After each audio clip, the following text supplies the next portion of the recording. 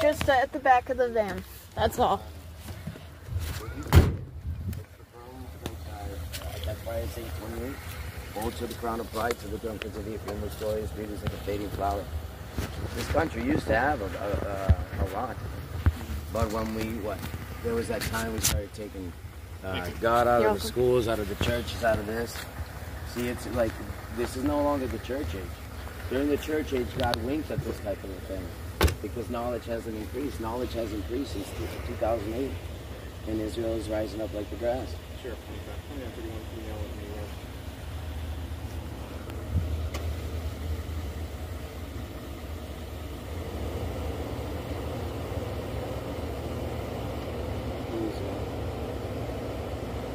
Same last Vila, first of Polly, Henry Ocean, Lincoln, Little A, and Edinburgh, 1997, 12-13. Him and my brother was kicked out of a revival.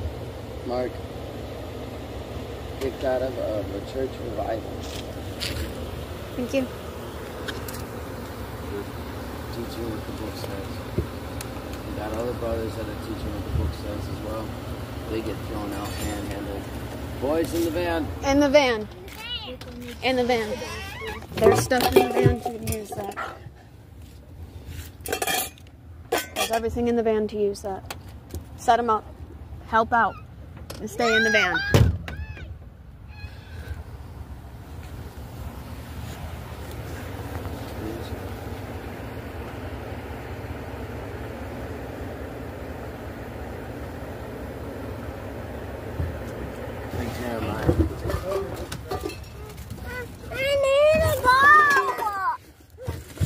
There's stuff in here to use the bathroom. I'm not going to tell you again.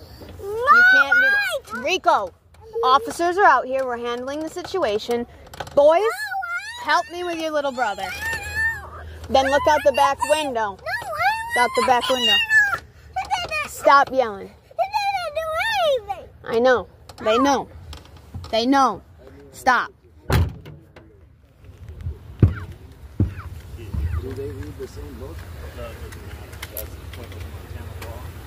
They don't have to agree with you or disagree, but if it's creates some sort of disturbance and they believe it's a disturbance, they have to make a problem. Which is, yeah, they trespass us. They kick us out, right? And then that's when we dust our feet off. But the thing is like, how in the world are we going to go ahead and tell our brothers and sisters the truth if there's a law? Like, how does the church, isn't the church and the state completely separate? So then how does what I proclaim out of this book in that church have anything to do with Montana's law? That's what I'm trying to figure out. Well, here's the thing. Because I want to obey the Romans 13. You guys carry the sword for the reason. Right. They don't have to agree with your beliefs, what you believe. They don't have to agree with you. But if you do come into any kind of public assembly in Montana, it may feel that others feel that it's creating disturbance and you have to do. A lot of them will. The pastors are in big trouble. Yep. So anyway, I'm going to go ahead and give you a copy of it. It's good for 1 year. You cannot return to this facility for 1 year. Okay.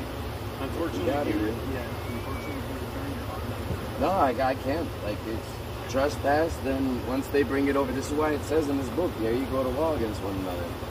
You know. I'm going to go ahead and give you a copy of it. Okay. This has to go to the property. Boys, come on now, you. Hey. All right. Hey. So, No. No. They're making it incredibly difficult for us to proclaim the truth. These pastors are in big trouble. If they keep trying to arrest people, or, you know, you guys got to do what you got to do. You know, you get a call. Because, like, other, like, I could, you know, it's even, like, Muslim faith or whatever. Like, everyone's, like, it's actually prophesied about that, too. They're coming in, like, with swords and stuff, right? But the problem is that we're commanded not to do that. We're not going to hurt nobody in there. I'm going to rebuke them with my mouth. That's what we're supposed to do. To blow the shofar, warn the people.